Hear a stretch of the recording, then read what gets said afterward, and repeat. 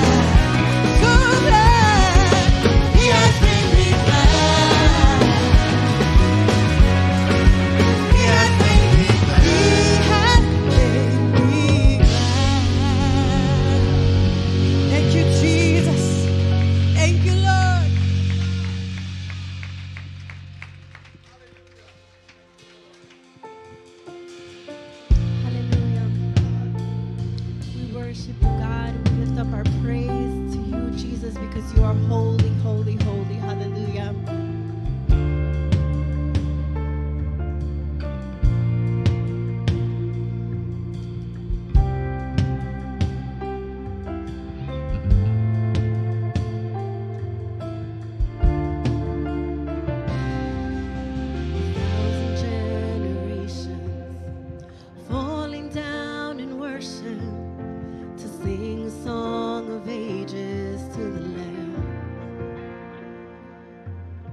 And know who've gone before us, and know who will believe.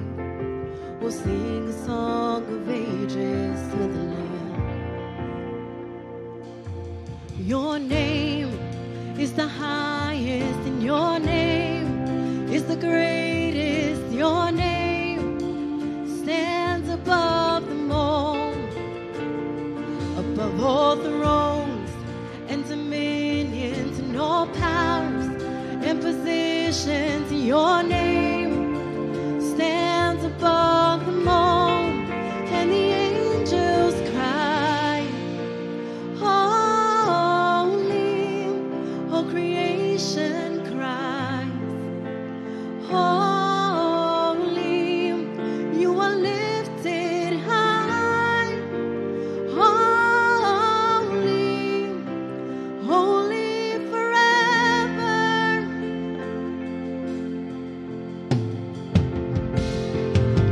And if you've been forgiven, and if you've been redeemed, sing the song forever to the Lamb. And if you walk in freedom, and if you bear His name, sing a song forever to the Lamb. Oh, we'll sing a song forever and amen.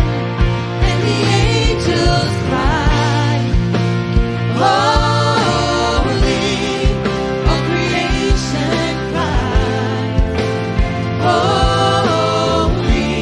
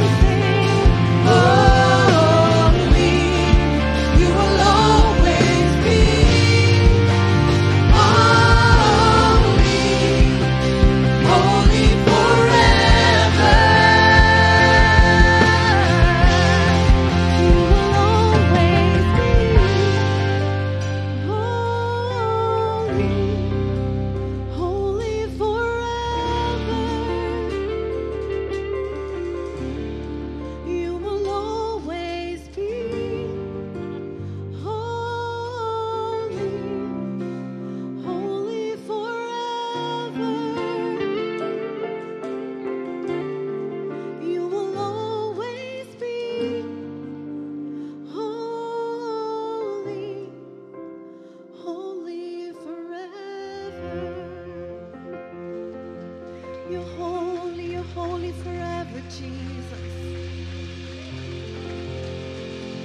You're holy forever, Jesus. We give you glory, glory, glory to you, our King. Hallelujah.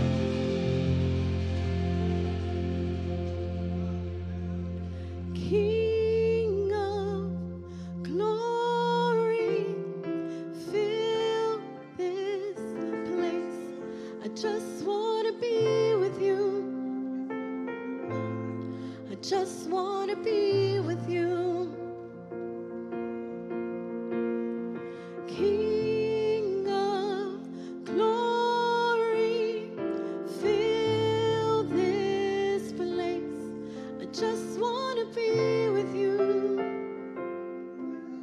I just want to be with you. And we sing, King of glory. King of glory, fill this place. I just want to be with you. Yes, we do. I just want to be with you. King of glory, fill this place. I just want to be with you. I just want to be with you. We sing, King of glory. King of glory, fill this place. I just want to be with you. I just want to be with you. King of glory, fill this place. Just want to be with you. Just want to be with you. So we sing hallelujah until you come again. And we'll dance in your presence until you come again. So we'll sing hallelujah until you come again. And we'll dance in your presence until you come again. So we sing hallelujah. We'll sing hallelujah. Oh, until you come again. And we'll dance in your presence. Dance in your presence. Oh, until you come again. So we'll sing hallelujah till you come again. And we'll dance in your presence. Dance in your presence. Oh, we'll dance in your presence. Dance in your presence. Dance in your presence. King of glory, oh, fill this place. Just want to be with you. Just want to be with you. Just want to be with you. King of glory. King of glory, fill this place. Just want to be with you. Just want to be with you.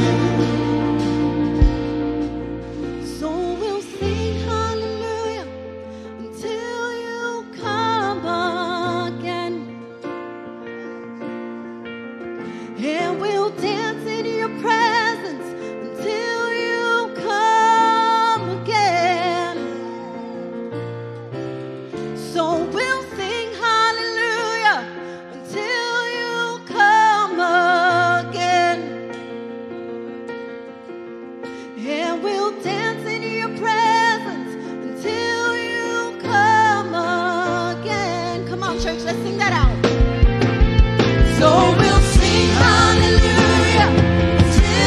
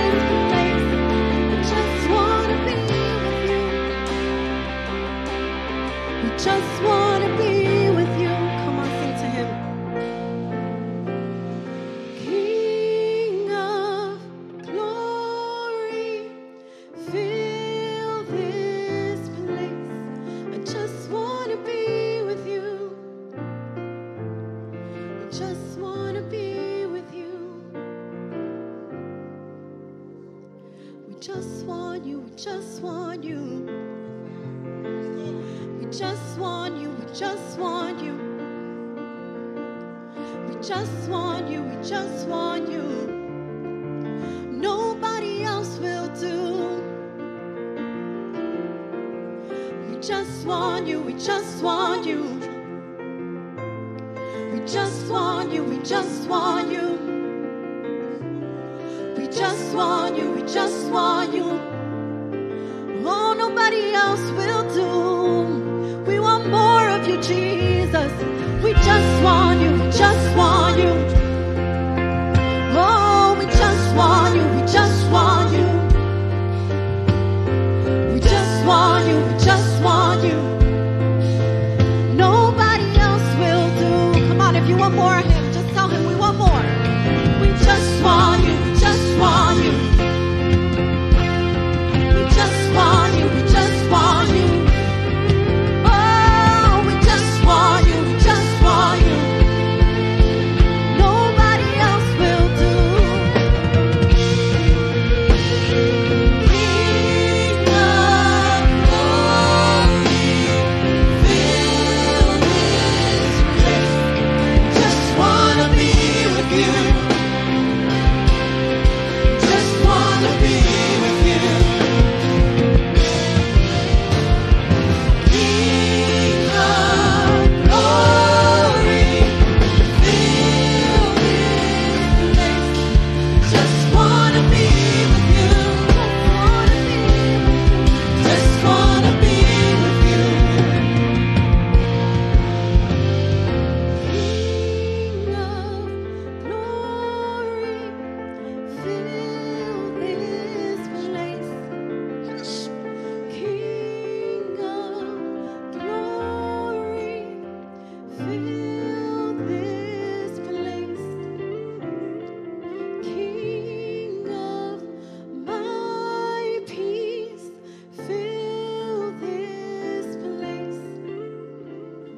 King of my joy, fill this place.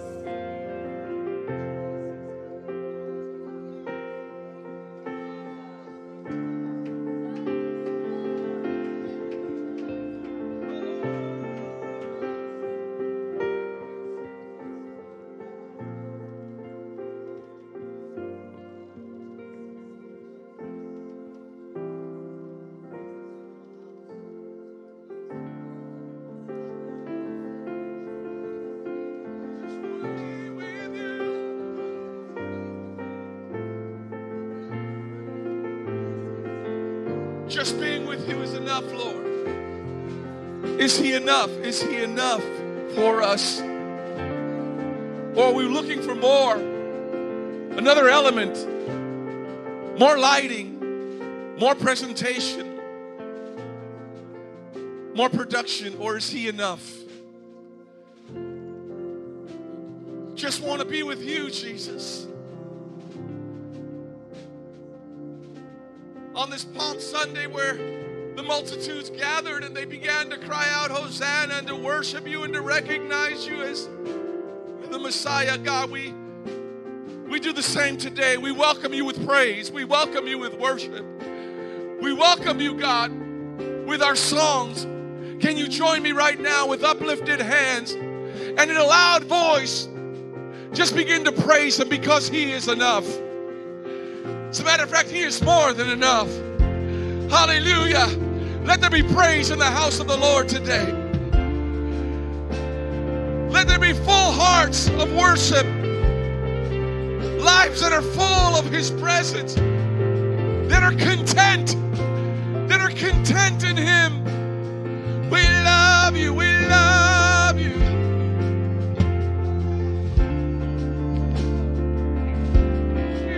Jesus. Thank you, Lord. Before we continue with the service, come on, I want everybody with a hallelujah in your mouth, with a hosanna in your, if you're a child of God, you know what we need to do right now. You don't need me to tell you. You know. Let it go. Let it flow. We've gathered into the house of God not to just see ourselves, but to have an encounter with the Almighty God. As the musicians continue to play, come on, let's just worship Him.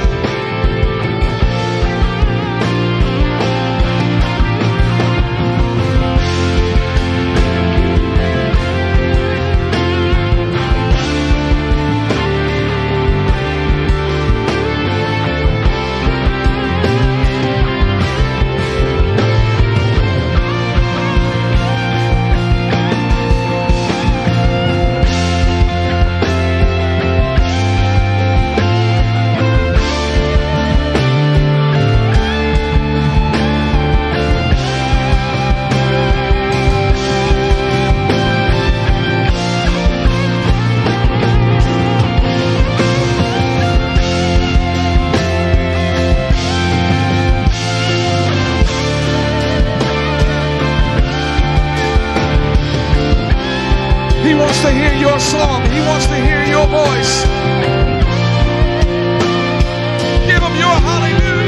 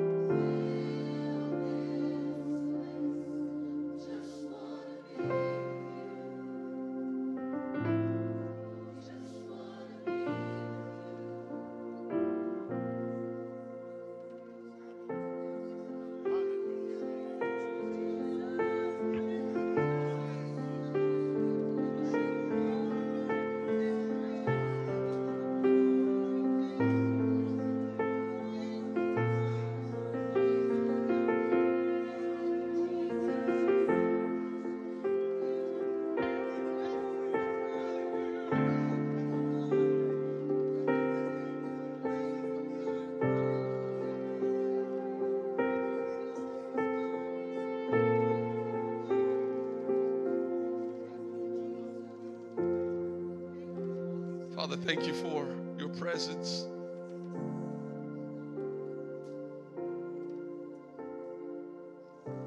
If we did nothing else all day long, God, we'd be content with just being in your presence, God. I pray today in this service, God, that you would make yourself real to many people. That you would speak to hearts, Holy Spirit. That you would break down walls and barriers and remove distractions and help us to see you, to hear from you through the worship, through a greeting, through your word, God. We commit it all into your hands, Holy Spirit. Give us all an unction. that we might honor you and love you, that we might honor and love one another today, God. Help us. We give you this service, Lord. We give you the glory, honor, and praise. We pray this in your blessed name. And the entire church says with me, amen. Hallelujah. Yes, yes, yes. Yes, Lord. Yes, yes, God. King of glory. Yes, Lord. Hallelujah. Amen. Good morning, everyone. Welcome to Selah City Church, our 10 o'clock English service. Isn't the presence of God sweet? Isn't it sweet sometimes? It's just like God is just ministering and touching and encouraging. I don't know about you, but I need more of that in my life. Welcome. So glad to have the gathering of the body of Christ here, in both in person and online. What a joy to be in the house of the Lord together. And before we greet one another, I know we may have a couple of people that may be visiting for the first time. And if you're online, welcome. Thank you for being online, Facebook, YouTube. And if it's your first time, put hashtag visitor in the comment section. Our moderator would love to greet you and get you connected. And if you're in the room for the first time, so glad to have you. So glad that you're here on this beautiful Palm Sunday today. And I'd love to be able to say hello if I can get around to everybody. But if you're visiting for the first time, do me a favor. On your chair, there's a Connect card. If you can do that. Or I don't know if we'll have the QR code on the screen or whatever we got to do. But would love to connect with you on your chair. There's the card. Fill it out. Drop it off at guest services. And we would love to connect with you today. Okay? So here's what we're going to do. We're going to, before we get into the announcements and some other things, I love this time. This is where I get to say hello to everybody, kind of meet and greet. So I need you to do the same. So let's take a few minutes right now, walk around, 2 or 3 people, gather, greet them, hug one another, love one another, and we'll be right back.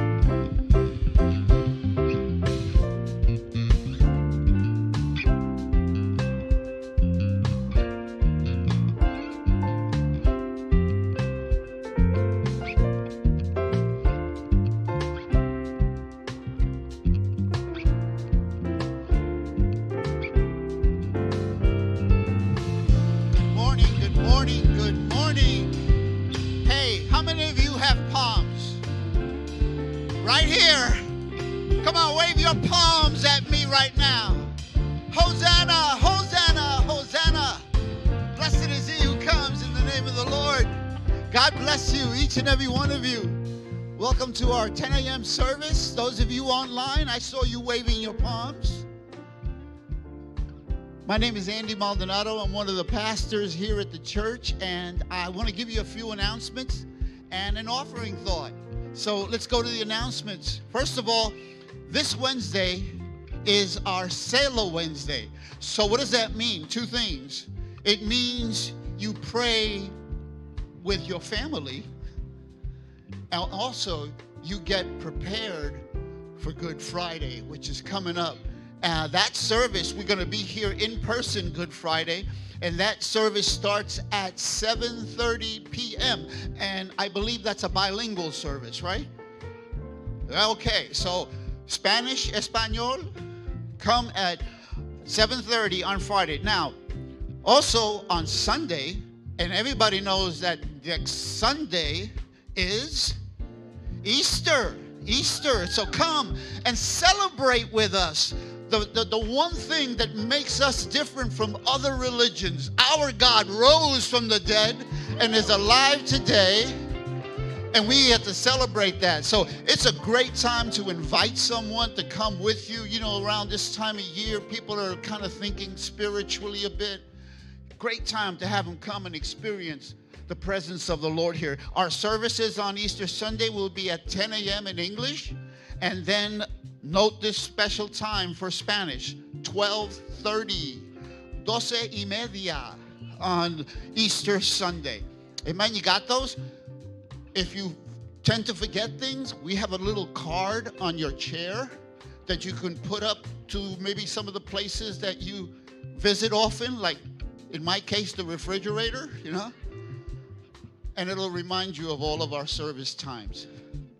I want to give you a little thought, just a little thought on our offering. And before I give you the thought, I just want you to know that there are 3 ways to give here at the church. Okay, we're going to post them up on the board, and so you can check those out. But, you know, this is called tithes and offerings.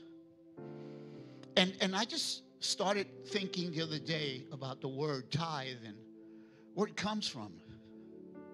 And I got directed to a verse that really struck me, and that is in Genesis 14, verses 18 to 19. Study this when you get home, because it will enrich your understanding of tithing.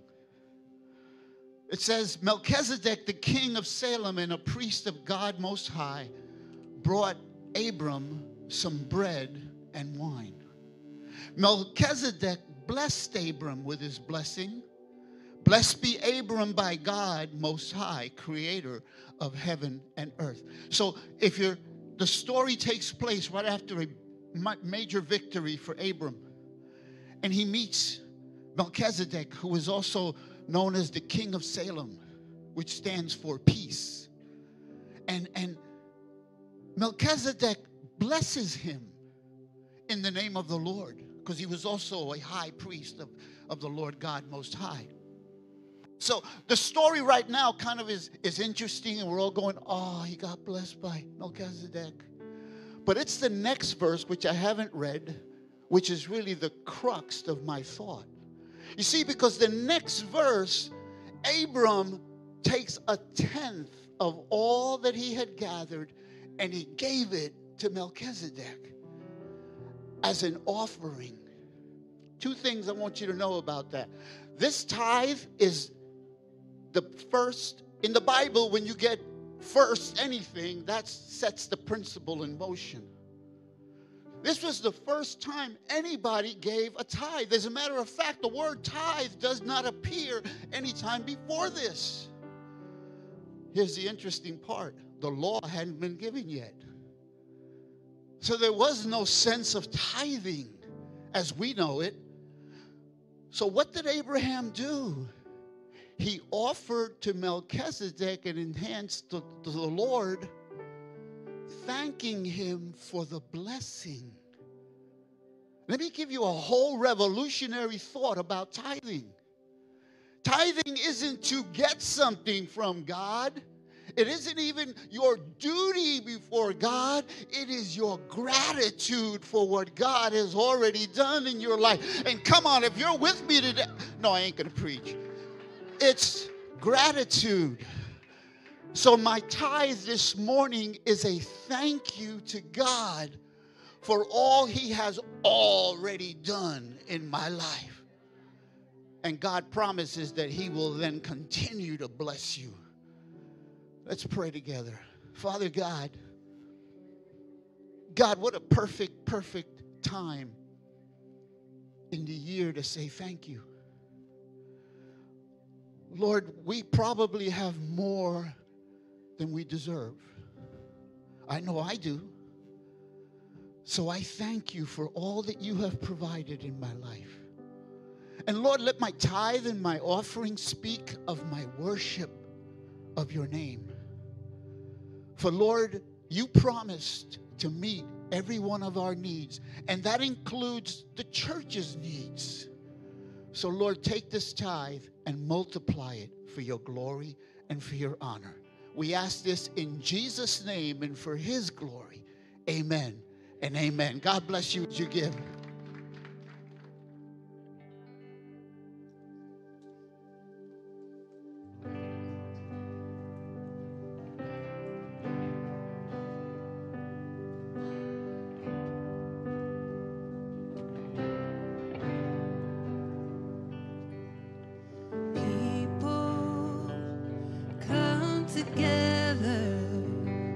Strangers, neighbors, his blood is one. Children of generations, of every nation, our kingdom come. Don't let your heart be troubled. Hold your head up high. Don't fear no evil. Fix your eyes on this one truth. God is madly in love with you. Take courage, hold on, be strong. Remember where our help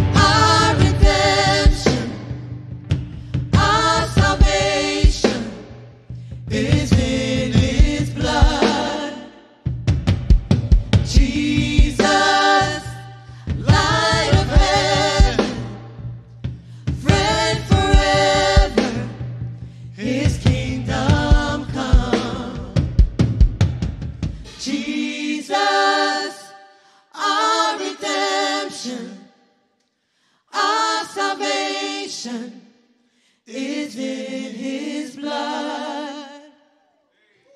Jesus, light of heaven, friend forever, his kingdom come. Come on, sing that again. We ain't done. Jesus, yes, Lord. Our redemption, our redemption, our salvation, yeah, is in his blood. Jesus, light of heaven, Jesus, hey, light of heaven, friend forever, his kingdom come. Jesus, our redemption, our salvation is in his blood. Jesus, light of heaven, friend forever, his kingdom come.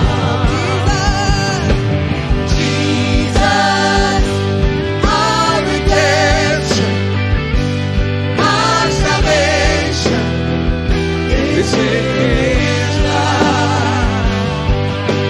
Jesus, light of heaven, friend forever, his kingdom come.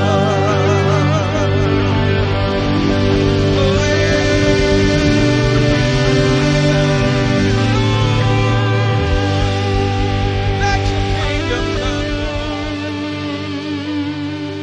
Yeah, yeah.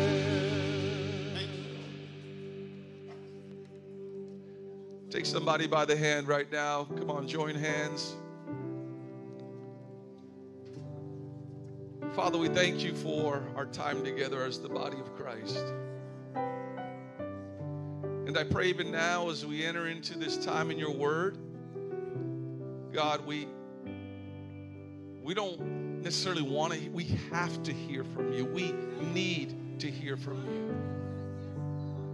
So Holy Spirit, I pray that you take my words, God, and just somehow use them, Lord. Give everyone here what they need. Fresh manna from heaven. Different situations, different circumstances, different needs. Some need healing today. Some need encouragement. Some are going through something painful today. Lord, you know each and every one of our lives. Some are confused. Some need direction, God. We all need something. So I pray you would provide what we need. Maybe it's extra strength. Maybe it's grace. Maybe it's more patience. Maybe it's revelation. Maybe it's inspiration. Whatever it is, we depend on you, Lord. Holy Spirit, thank you. Thank you. We pray this in Jesus' name. Amen. Amen. Hallelujah. Come on, put your hands together, everybody. Thank you, singers. Thank you, worship team. Brothers and sisters, I want you to take out your Bibles. And I want to share something with you on this beautiful Palm Sunday day.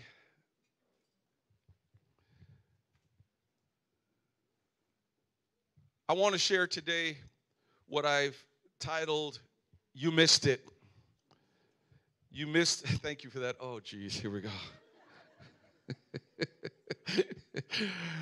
You missed it. Does anybody here remember back in the day? Who remembers Blockbuster? Who still has a video from Blockbuster that's overdue? Tell the truth. Come on, you got that thing. You didn't even rewind it. It's just sitting there. The days of the video store, Blockbuster. Some of you Gen Z, Gen A, you got to go Google it, okay? Google it, and you'll find all about Blockbuster was a store. You go in there, you rent your videos, and they ruled the day. They were an amazing store. You could get your video games there. You could get your movies there, a whole bunch of things. You could even get your popcorn there. Like, it was like all one-stop shopping. Well, did you know that many years ago that Netflix offered Blockbuster with a chance to buy Netflix for $50 million. But Blockbuster didn't think that Netflix was going anywhere. They said, because remember, if you remember initially, Netflix was mail order. I don't know if you guys, you'd do everything by mail order. You'd rent a game, you'd send it in the mail, they'd send it back. That was their beginnings. And so Blockbuster said, nah, that's not going anywhere. And so they turned down the offer because they couldn't see it. And it winds up being a missed opportunity. They missed it. Blockbuster, of course, winds up filing for bankruptcy. They go under. And Netflix is probably valued at, I don't know, $140 billion. What a missed opportunity. Have you ever had a missed opportunity? I pray it wasn't $1 billion opportunity, but I'm sure we've all had missed opportunities. And the thing with missed opportunities, there's two things. One, sometimes missed opportunities don't come back around again. You get that one shot, that one window, and then it's gone. That's one thing about missed opportunities. The other thing about missed opportunities is that sometimes when you miss those opportunities, they bring unfortunate consequences. Things that you didn't really want to have to deal with, but because of the decision you made and you missed it, there were now consequences.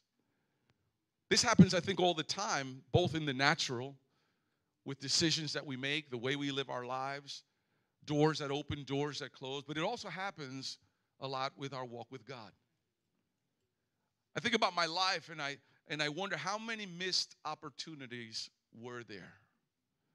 How many doors did God open that I did not walk through because maybe I didn't have enough faith or didn't think it was God and made a bad decision? I'm sure we've all been there, both in the natural and in our walk with God.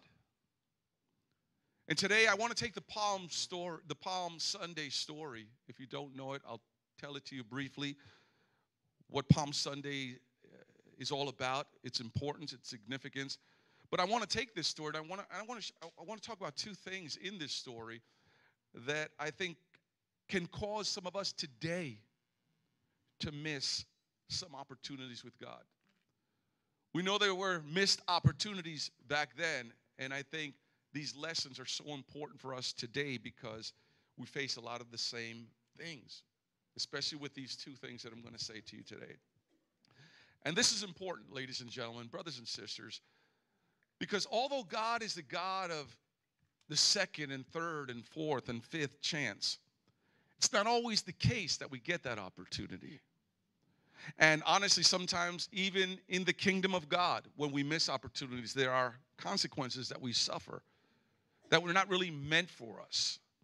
So I want you to pay attention as we look at the story in the Bible of Palm Sunday, the triumphal entry of Jesus into Jerusalem for the last time in his life.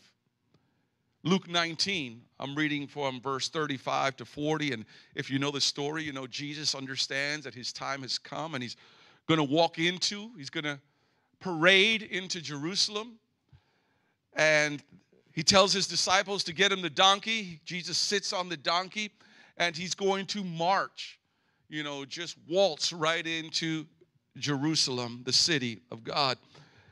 And it says this in verse 35. They brought it to Jesus, being the donkey. They threw their cloaks on the colt and put Jesus on it. As he went along, people spread their cloaks on the road. When he came near the place where the road goes down the Mount of Olives, the whole crowd of disciples began joyfully to praise God in loud voices for all the miracles they had seen. Blessed is the King who comes in the name of the Lord. The translation there is Hosanna. Hosanna in the highest were some of the key phrases that were being yelled out on that day. Peace in heaven and glory in the highest. Some of the Pharisees in the crowd said to Jesus, "Teacher, rebuke your disciples." "I tell you," he replied, "if they keep quiet, the stones will cry out. To give you a little bit of context, Jesus has recently just raised Lazarus from the dead. A tremendous miracle, one of his greater miracles that people witnessed when his friend Lazarus died, and Jesus shows up at the tomb of Lazarus and says, "Lazarus, come forth." And Lazarus rises from the dead. So Jesus' fame is at an all-time high. There's a lot of hype. There's a lot of enthusiasm surrounding who Jesus was. And so here he is, Jesus, knowing this is his last week on earth. Sunday, Palm Sunday, he will be crucified and will rise again, all in 1 week. But today is the beginning of that week, his last week on earth. And he's heading to Jerusalem with a purpose. And the purpose is basically, in a nutshell, to publicly declare to everyone that he was the Messiah, the one that the people of God, that the Israelites had longed for, had been praying for, had been waiting on. He was publicly declaring that I am he who you've been waiting for. People, because of what Jesus had already done and because of who he was saying that he was, people begin to worship him. The disciples, his followers, there was a multitude that formed even before walking into the city, according to Luke. And the people are worshiping. There's joy, there's excitement, there's a spirit of celebration. The whole idea of blessed is he who comes in the name of the Lord, and Hosanna in the highest comes from Psalm 118. Psalm 118 is a messianic psalm, meaning it's a psalm foretelling of the coming Messiah. And these were the very words that were said in Psalm 18. And so here the people are recognizing that Jesus is the Messiah. They're quoting Psalm 118 in the presence of Jesus. And everyone's excited. Everyone's pumped up. Here it is. The one that we've been waiting for has finally arrived. We're marching our way into Jerusalem. This is it, guys. This is our big day, our big moment. Let's go. So there's a big amount of excitement and joy. But then there's a moment in Luke 19. And they're not even in the city yet. They're just walking in. But just before walking in, I want you to read the following verses because it's so crucial to what I'm going to say to you today. They're found further down. The next verses, I read to 40. Now look at 41 to 44. As he approached Jerusalem, meaning Jesus, and saw the city, he wept over it. He begins to cry over the city. I've been to Jerusalem, to Israel twice, and both times I've stood on the Mount of Olives looking out where you can see the entire city. And Jesus sees the city, and he begins to cry. He begins to weep for the people. And I'll tell you more about that in a second. But here's what he said. If you, speaking to the city, if you, even you, Jerusalem, people of God, had only known on this day what would bring you peace. But now it is hidden from your eyes. The days will come upon you when your enemies will build an embankment against you and encircle you and hem you in on every side. They will dash you to the ground, you and the children within your walls. They will not leave one stone on another because you did not recognize the time of God's coming to you. It must have been somewhat of an awkward moment there. The people are rejoicing, the people are celebrating, and they're all excited and happy, and Jesus begins to cry, and maybe the people are saying, oh, look, he's crying tears of joy. But no, they're tears of anguish and sadness. And then he goes on to declare this. And I can imagine the people really didn't understand or didn't comprehend what he was talking about because they're seeing the multitude around him, celebrating him, worshiping him. It probably didn't even make sense to them in that moment. If you only knew what would bring you peace. And he begins to describe a future event that I'll tell you about in just a few minutes.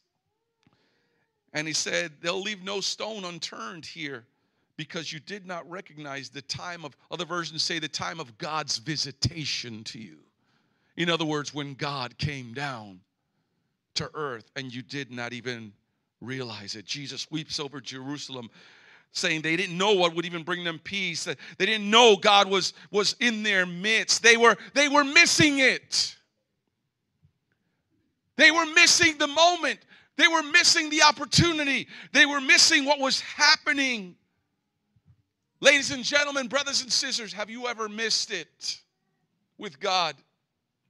Have you ever had a tremendous opportunity come before you, and because of some lack of faith or fear or anxiety or worry that something just happened and you felt like you got bypassed, you didn't execute, you didn't move forward, you didn't take the step, and all of a sudden you're having these feelings, you're feeling some type of way like, man, I think I missed it.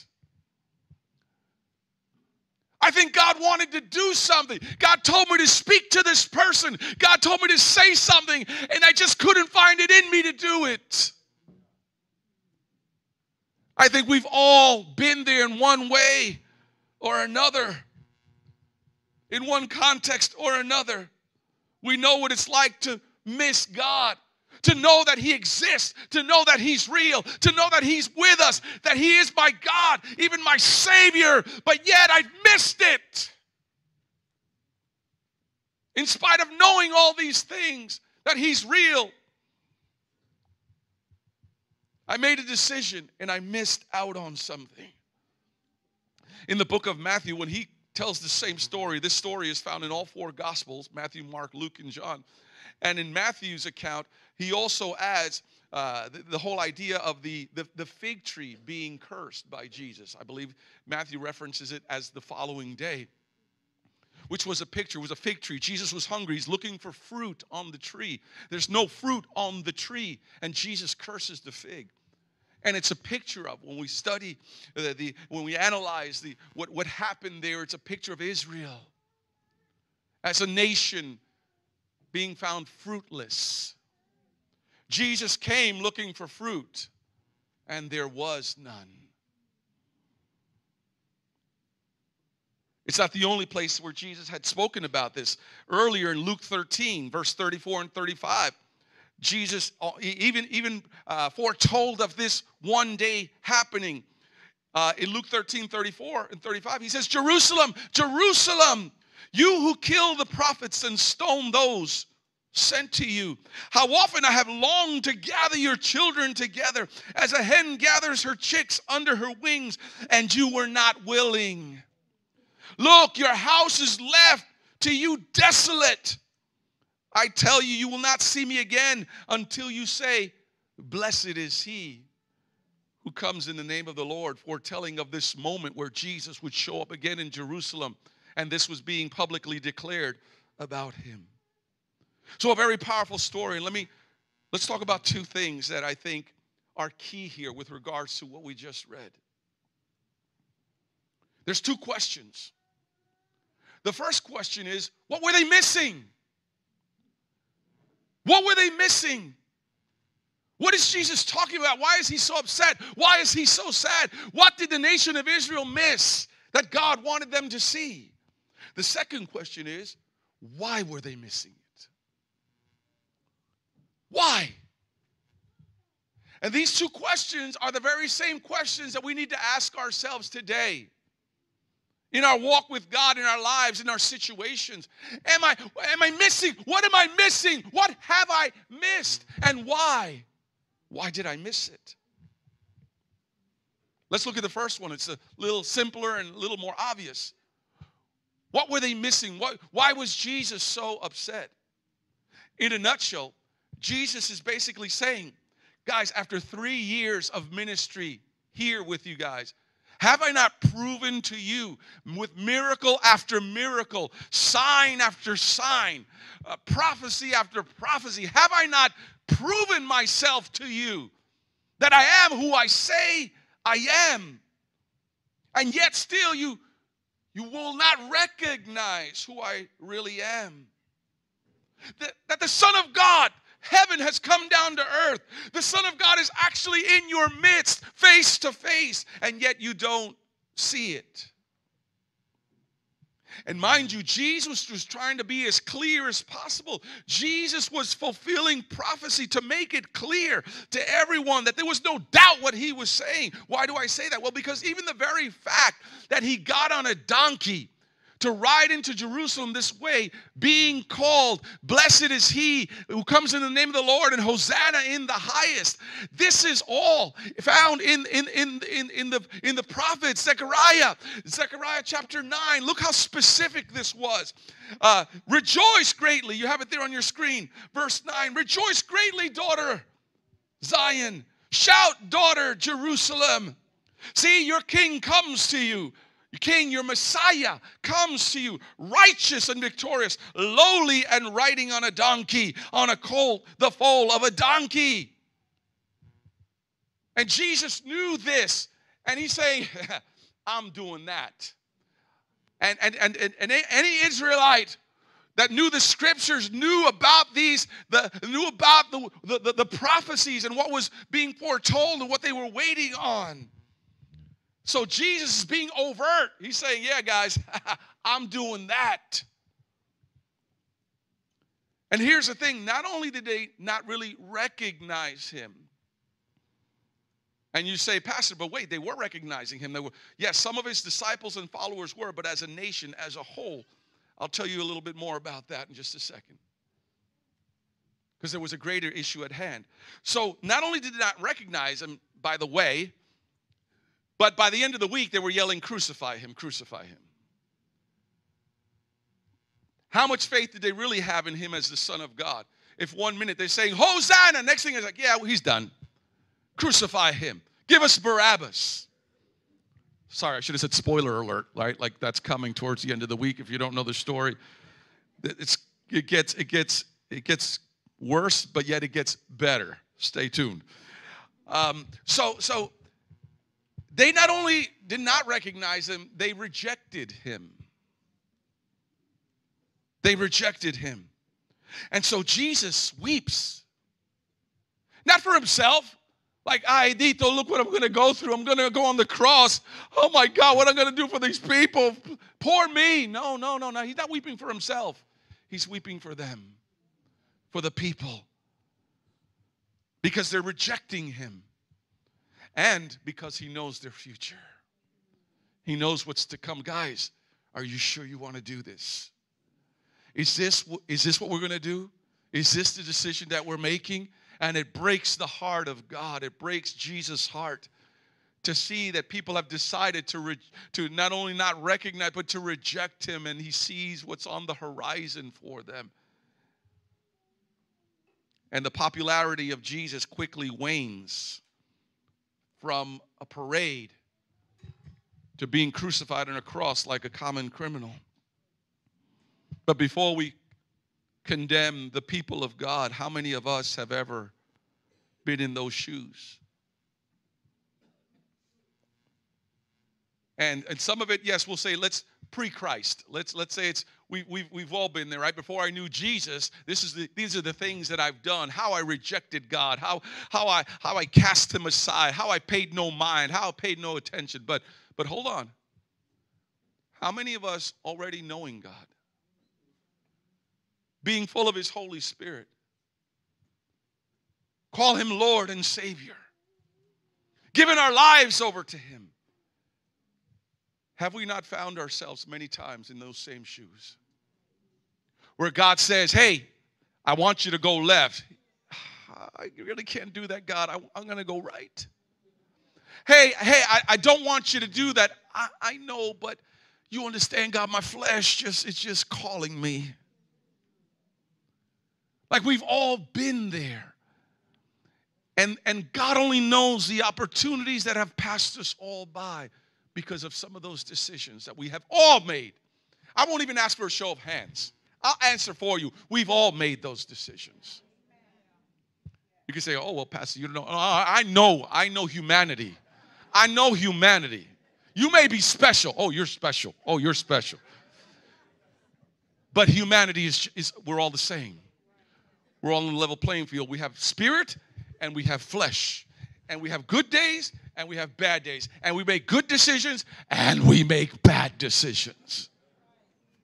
That's why, ladies and gentlemen, why we need a Savior, to save us from ourselves. So we know what it's like to recognize God, yet not really recognize his lordship and go contrary to the scriptures, go contrary to what he said, to the point where we're just rejecting the counsel or the advice or the word of God, and we'll be disobedient. And sometimes we do it, unwilling, unknowingly, not aware, and sometimes we're very aware. So this is the what? They missed it. Jesus was with you. In the flesh, he was there with you, and you couldn't even see it. Let's look at the second question, the why. Because this will explain some of this. And it may explain some of our own stuff. And the way we look at things sometimes. Why were they missing it? God Almighty is in their midst. How could they not see this? Was there not opportunity after opportunity to believe? Healing after healing, miracle after miracle. Feeding the 5,000. Giving sight to the blind man. Healing the paralytic. Calming the storm. Why were they missing it? Let me give you the brief version. And these are some of the things I've identified. There's probably more, but some of the things that I see in this text.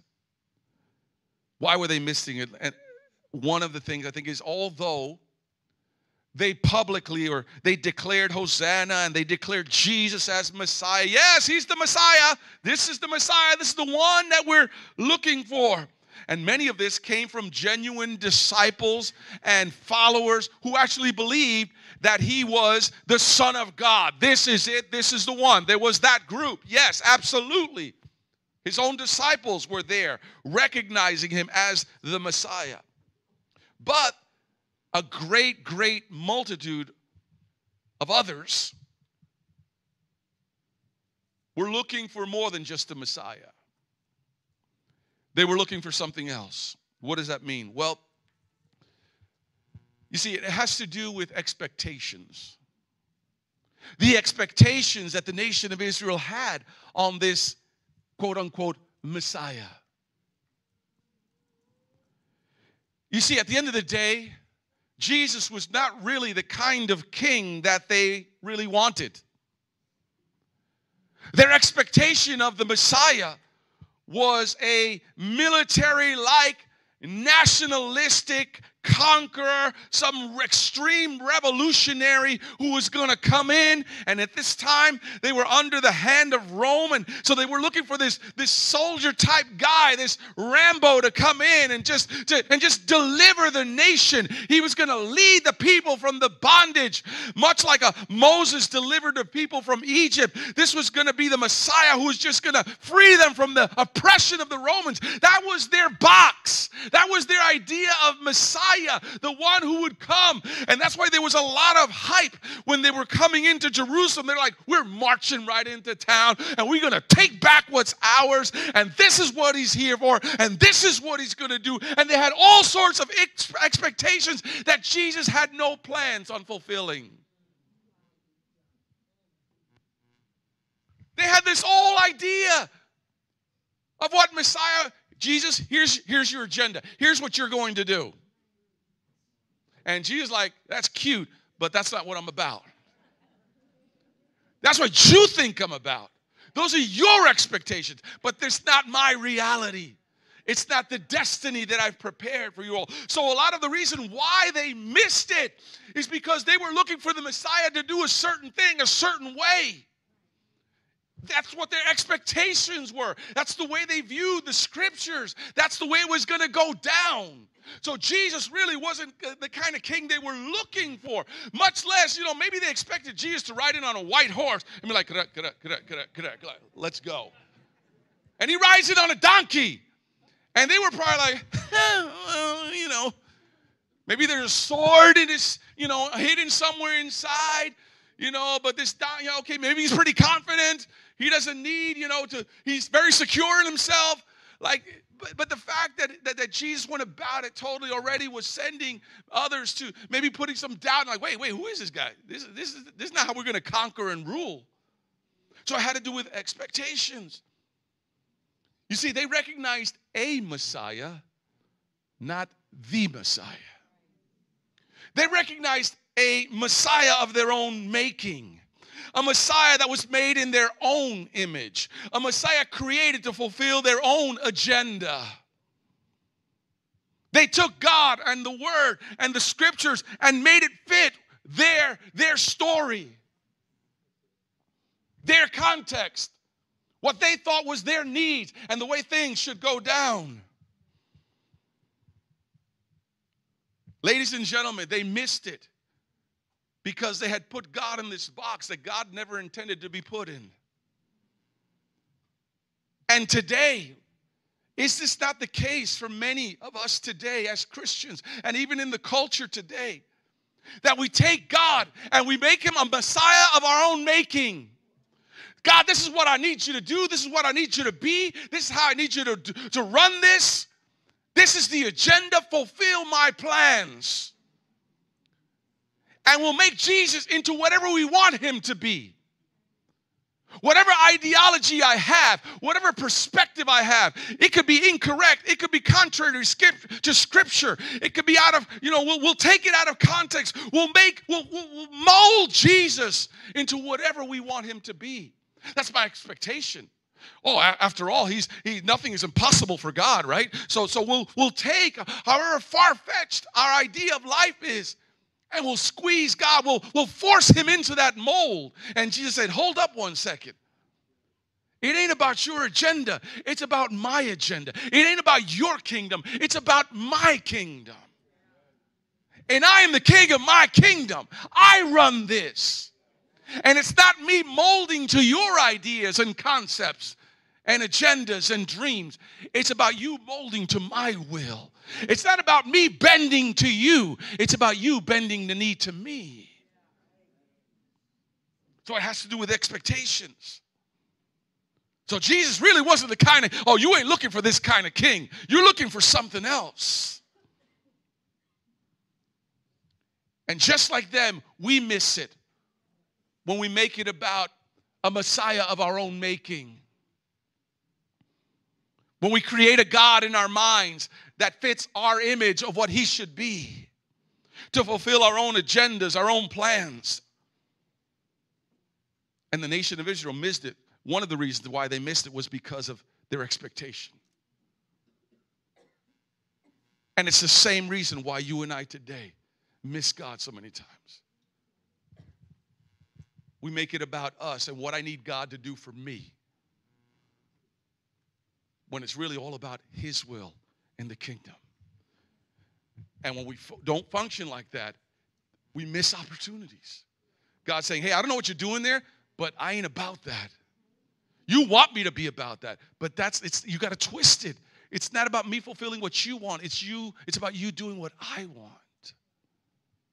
And here's the second thing. Not only did it have to do with expectations, but honestly, this is pretty basic. It had to do with surrender, or the lack of surrender.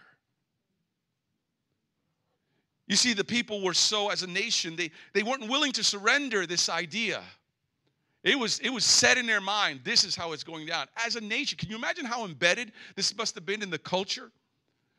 For them as a nation to believe this is what we want, this is what we need. This is our Messiah. And they were not willing to surrender that concept. Yes, the disciples and some of the followers that were around him, and they could have been in the thousands, but as a nation, as a whole, they were not willing to surrender that idea. They felt that's what we needed. That's what we want. And it didn't help that the religious leaders, the Pharisees, the Sadducees, and all the different sects of Judaism that were there to protect the law, and it didn't help that they didn't want to surrender their agendas either. That they weren't open to this idea of Jesus being the Messiah As a matter of fact, it threatened them. They felt threatened by Jesus. And they didn't want to surrender their agenda either, because the Pharisees and unfortunately the religious leaders had an agenda in that day. And they didn't like it one bit what was going on Palm Sunday, I can assure you that. That's why when we just read, the Pharisees were telling Jesus, "Yo, hey, rebuke your disciples." Do you hear what they're saying? They're calling you Messiah. Rebuke your disciples. They're quoting Psalm 118 over you. And you're writing on a dung. Who do you think you are? The leaders were intimidated, were insecure. Because they knew what was going on. They knew the significance. They knew Psalm 118. They knew what Jesus was doing. They knew what the people, how they were responding, what this was all meaning. And they were having none of it. We're not surrendering. You remember in those days, the Pharisees, they ruled. They had the power. They had the position. They had the money. As a matter of fact, the next day when Jesus goes into the temple and he starts turning tables and throwing people out of the temple, throwing the money changers out. Why? Because it was the scam of the Pharisees. They were in on it. They were in on the abuse with the money changing and the overcharging and the interest. They were getting their cut. And when Jesus comes in, and they're like, whoa, you're going to ruin things for us. We rule here. And they were not willing to surrender that rule to Jesus. They weren't willing to give up their little setup. And they missed God because of their unwillingness to surrender agendas and ideas and their will. Many of us today find ourselves struggling in life because we've yet to surrender our agenda to God. Jawar, if you can come to the piano, please. Many of us today find ourselves in this endless cycle that just does not end because we refuse to surrender to the Lord. We refuse to give up what we feel pertains to us, belongs to me. And when we behave that way with God, we're missing it. We're not willing to surrender things that we've held on to for a long time. Things that I've dreamed about, things that I've hoped for. Maybe certain things in my flesh that just I feel I need in my life. Say, God, you don't understand. I need this. And God said, you don't need that. Some addiction, some habit, some relationship, some struggle. We hold on to these things, thinking that it's better than what God can offer us. And so Jesus weeps. I believe he weeps for us today. Pharisees were having none of that, and so they plot to kill Jesus. See, they're thinking, we're gonna snuff him out. What they don't understand is, no, buddy, this is the will of God. He's freely giving his life right now. They think they were slick and were able to get him cornered and crucified. And Jesus saying, no, you're playing right into my hands. I'm forcing the issue because my time is now. The Passover lamb in the natural was being prepared for Passover. But Jesus is saying, I am the final Passover lamb that will be crucified and given for the sake of the people once and for all. So Jesus has to force the issue. Jesus is pushing all the buttons. And Jesus basically planned his own parade. Go get me the donkey. Let's go do this. Let's get that. I'm marching in. I'm going to declare myself. Like Jesus is pushing all those buttons to get the Pharisees to this place where, like, we got to take him out. Thinking it was their plan. But it was Jesus forcing their hand. And so there were consequences to their decision as I close.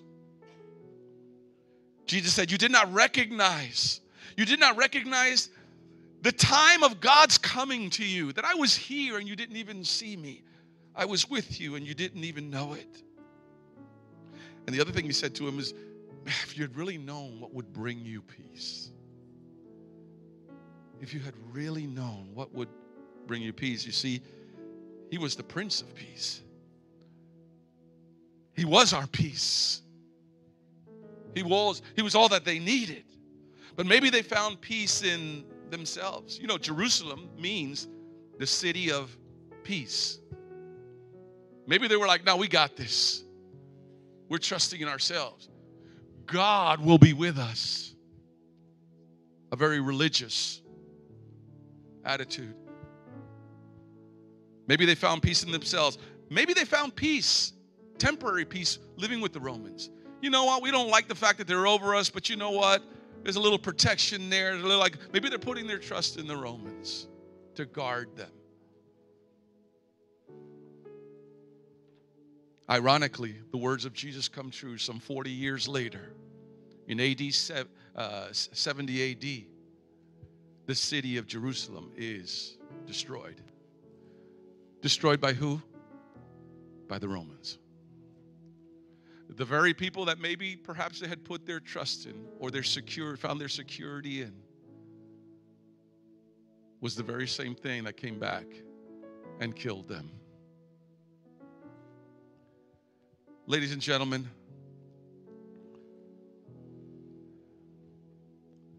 I want you to bear these two things in mind.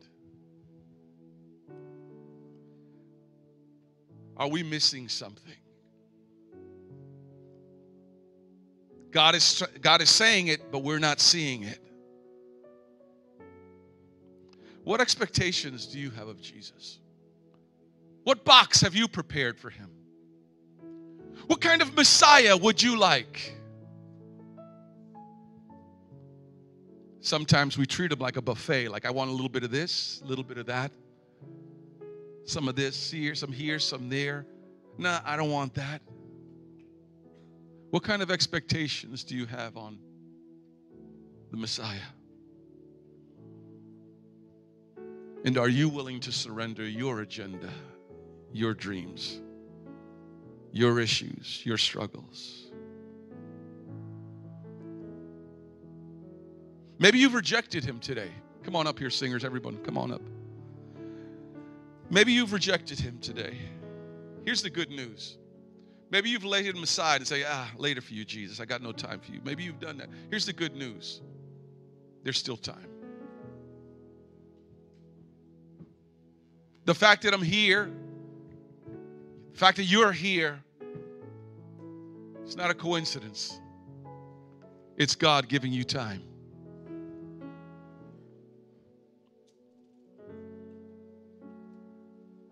But if not today, here's what I'll say to you.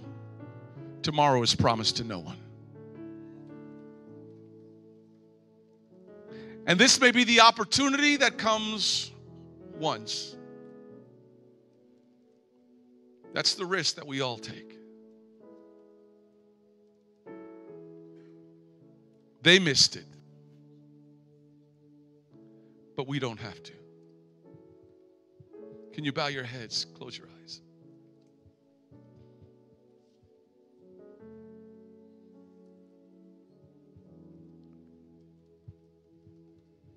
I know today we could have spent a lot of time just hyping up Jesus, celebrating and shouting and giving God praise. And that's great and that's necessary and that's important and that's nice. And listen, I would love to be in that mode as well. But sometimes, it's easy to just forget about the real issues because let's just throw a party. Let's just praise God. Let's focus on Jesus so that we don't have to focus on me. So today I'd like to take a few minutes to pray. Singers are going to sing something. And I want you to just ponder what you've heard today. Listen for the voice of the Spirit. What would he say to you today? What is he saying to you right now? And before we pray, just close your eyes and let's just worship the Lord. Here I am, down on my knees again, surrendering all, surrendering all. Find me here, Lord, as you draw me near. I'm desperate for you. I'm desperate for you. I surrender. I surrender. I want to know you more. I want to know you more. I surrender. I surrender. I want to know you more. I want to know you more. I surrender. I surrender. I want to know you, Lord. I want to know you more. I surrender. I surrender. I want to know you more. I want to know you more. Like a rushing wind, Yes, Lord. Jesus, breathe within. Lord, have your way. Lord, have your way in me. Like a mighty storm, stir within my soul. Lord, have your way. Lord, have your way in me. Like a rushing wind, Jesus, breathe within. Lord, have your way. Lord, have your way in me. Like a mighty storm, stir within my soul. Lord, have your way. Lord, have your way in me.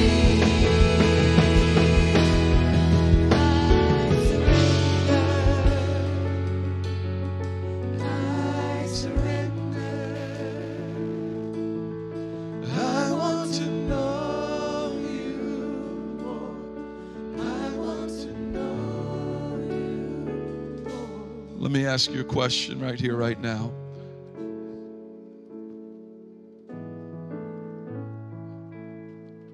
Are you good with God?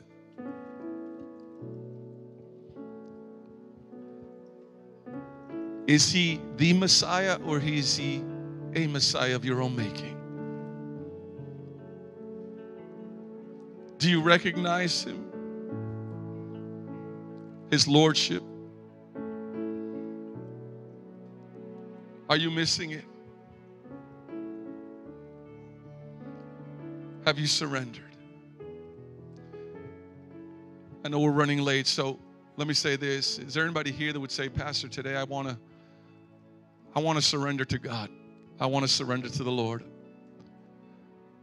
And if that's you, I would love to pray with you. And I'm going to ask you that if that is you, and just get out of your seat and just come forward. I'd love to pray with you. We have some of our pastors, some of our deacons here. Is there anybody here today that would surrender their agenda, surrender their will, receive the Lord? Come on over here, my sister. Who else? Who else is brave enough? Stand here with me.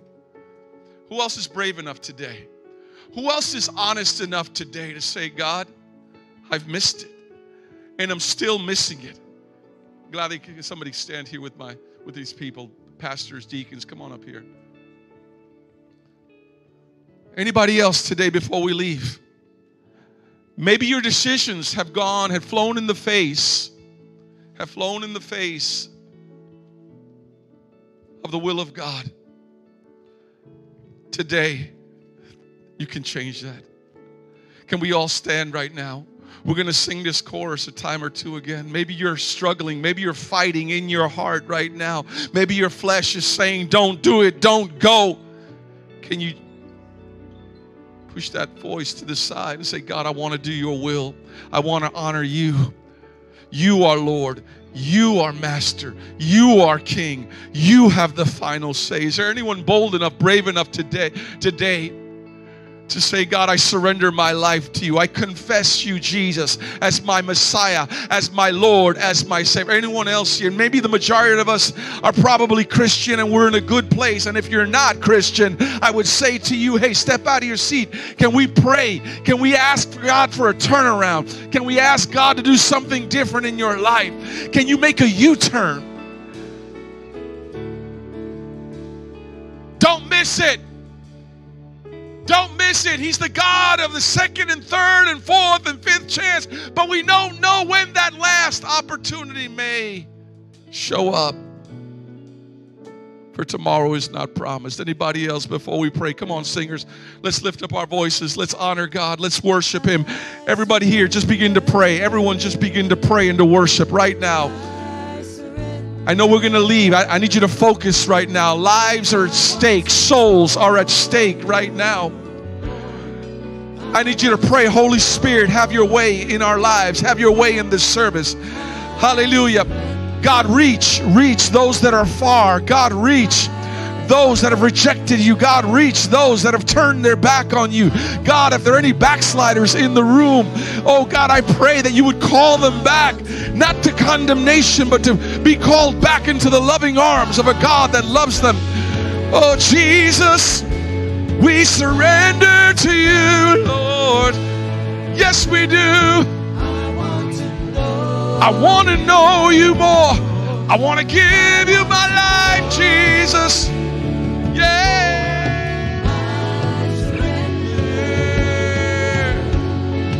I surrender. Anyone else? Come on, step out right now. Don't let the enemy win. Don't let him talk you out of it. I know it's hard, but this is the greatest decision you will ever make. Hallelujah. Don't be afraid. We've all been there. Don't be afraid. Hallelujah. Thank you, Jesus. I'm not trying to manipulate you, but I'm pleading with you. Hallelujah. Oh, come on and surrender your life. Come on and surrender your life to the Lord. Have your way in my life, God. I bow before you, Jesus. Anyone else, don't miss this opportunity that I'm giving you, that the Holy Spirit is giving you. Have your way in me.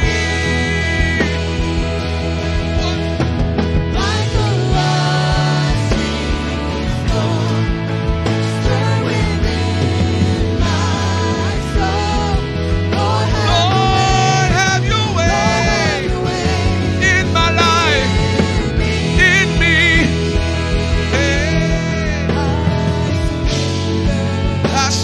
My life to you. All I am and all I have.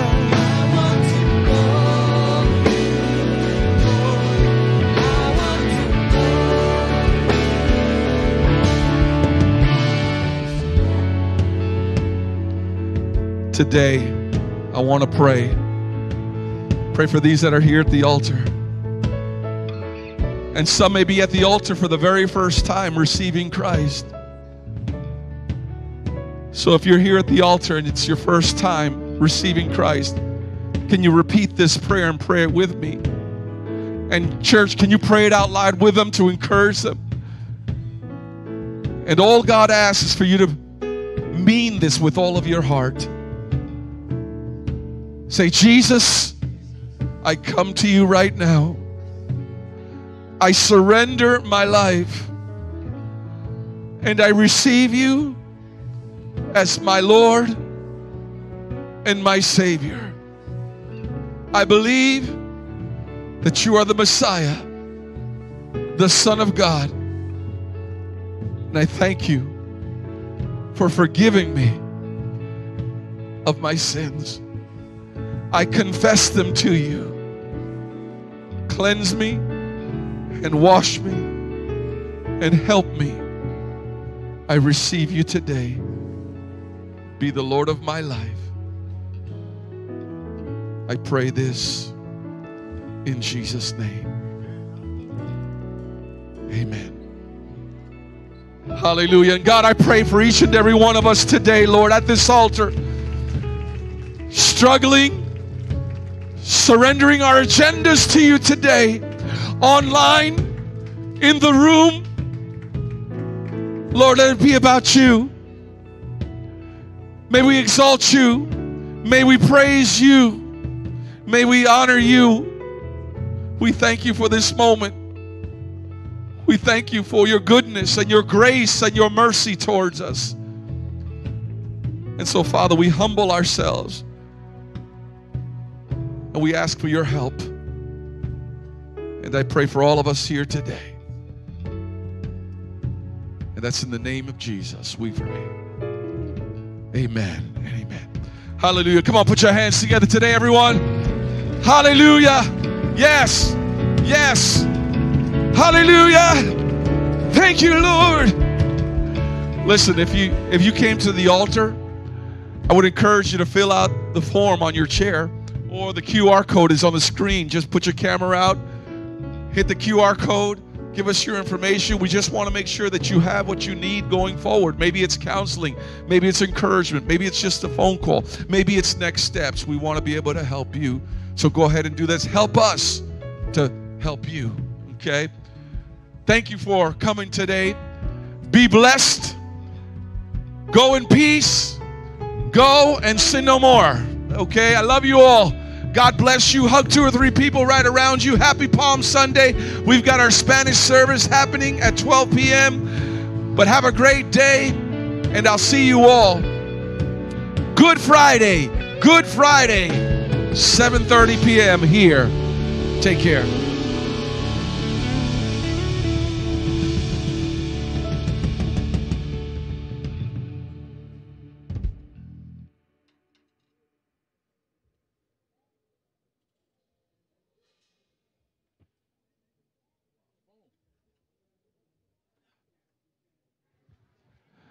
Hey, and can I say, if you have your kids up with Selah Kids, if you can go get them